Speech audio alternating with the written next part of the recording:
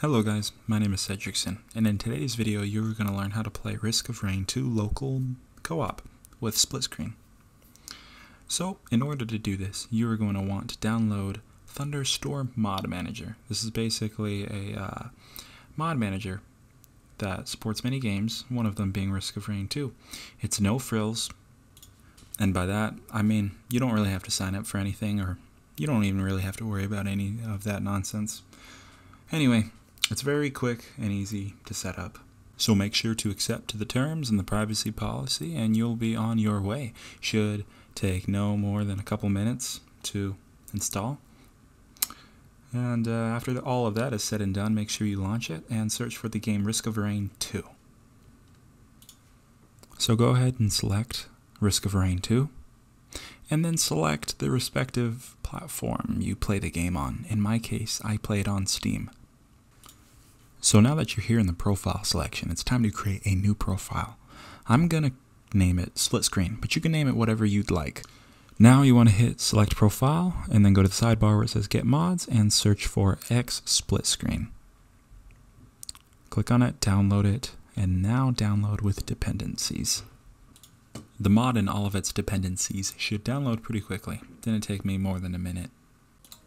So I'm also going to download another mod. It's called TeammateRevival. This is totally optional. You don't have to download this mod if you don't want to, but I do think it is a great mod to have, especially if your partner is brand new to the game. In vanilla Risk of Rain 2, when your partner dies, they are dead for the remainder of the level. They do not get to respawn until the player who is alive fully charges the teleporter and progresses to the next level. This mod, as the name suggests, allows you to revive a downed teammate at the cost of your own health. I think it's pretty neat, and it's pretty fair, too. So, with all of that said and done, we've got all of our mods installed. Let's just make sure it's all there. And with that, let's launch Risk of Rain 2 modded.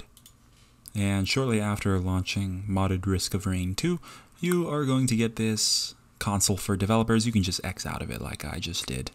So now that you are in the main menu, go up to the top right and where the profiles are and create a new profile. Create one for your partner. For instance, I'm going to name mine Player 2. I'm going to switch back to my profile because I have more unlockables in there. And then go to the new split screen option in the menu. So this is where you configure your split screen setup. I'm going to start by plugging in both of my controllers. And instead of using keyboard and mouse to play, I'm going to use the first controller I plugged in. So now I'm going to split the screen vertically. That way, Player 1 is on the left side of the screen and Player 2 is on the right side of the screen. So make sure you select the profile and drag whatever peripherals you want Player 2 to use. And if you're happy with your setup, hit Enable, this tick box right here. And now you can go back and go to Single Player. So, upon loading into the lobby, you will see both you and your partner. Using the right thumbsticks on the controllers, you can select whatever survivor you want. Make sure you both select your survivors of choice before readying up, because I notice when you click ready, it readies everybody up at once. So, I'm going to select the difficulty I want to play on and then ready up. And as you can see, both Player 1 and Player 2 have crash landed together.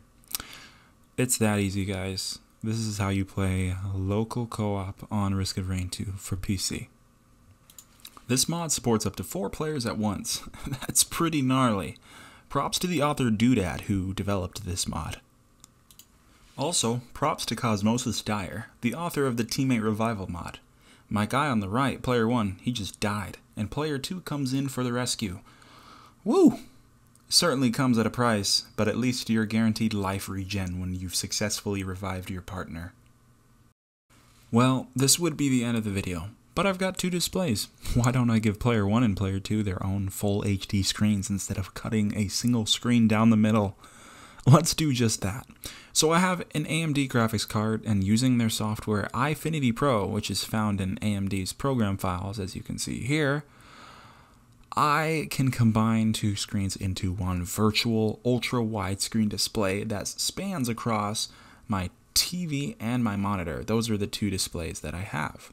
So let's try this out. So now that I am back in the game with this ridiculously long resolution, I have to adjust the video settings to match this brand new resolution, which is 3840 pixels by 1080 pixels. So make those changes and accept them and go back into the game. And as you can see, both player 1 and player 2 have their very own full screens to play off of. Yep, that's right. No more pressing ears with your partner trying to play off of a single screen. This method of playing local multiplayer games with split screen is an absolute game changer. And so long as you have a viable graphics card and 2 displays connected, you have the ability to do this. Those of you with NVIDIA graphics cards, you can use a software called NVIDIA Surround, which is basically the equivalent of AMD's iFinity to achieve this too. I've done it before. However, I don't have the NVIDIA hardware to show you how to do it. If I did, I would, but for now, just Google how to use NVIDIA Surround. It's easy. As a matter of fact, I'll drop a link in the description to an official how-to webpage by NVIDIA to help you set it up yourself. Well, that's all I've got for today, guys. If you found the video helpful, leave a like and consider subscribing.